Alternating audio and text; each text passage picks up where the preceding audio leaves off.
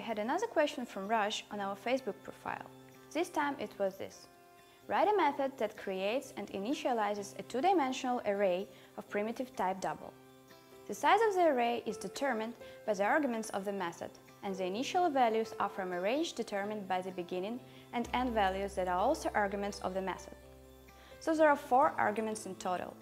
Also, create a second method that will print the array generated by the first method. In the main function, test the methods by creating and printing several different sizes of arrays.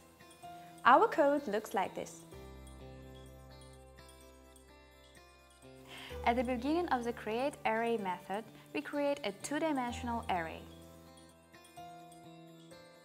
Next, we set the init value to the value from the method parameter.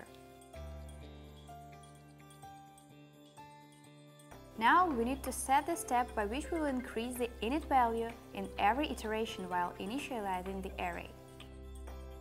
OK, now we need to implement 2 loops, one in another, to iterate through the array elements. One important thing to remember is to not exceed our array size.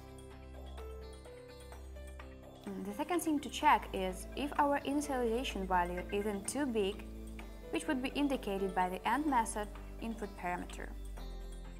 At the end, we increase the init value by adding a value of step to it.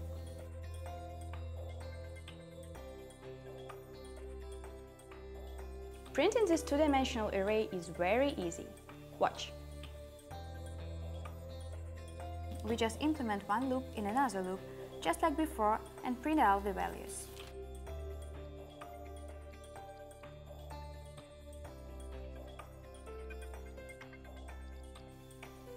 That's all. Take care and take ID easy.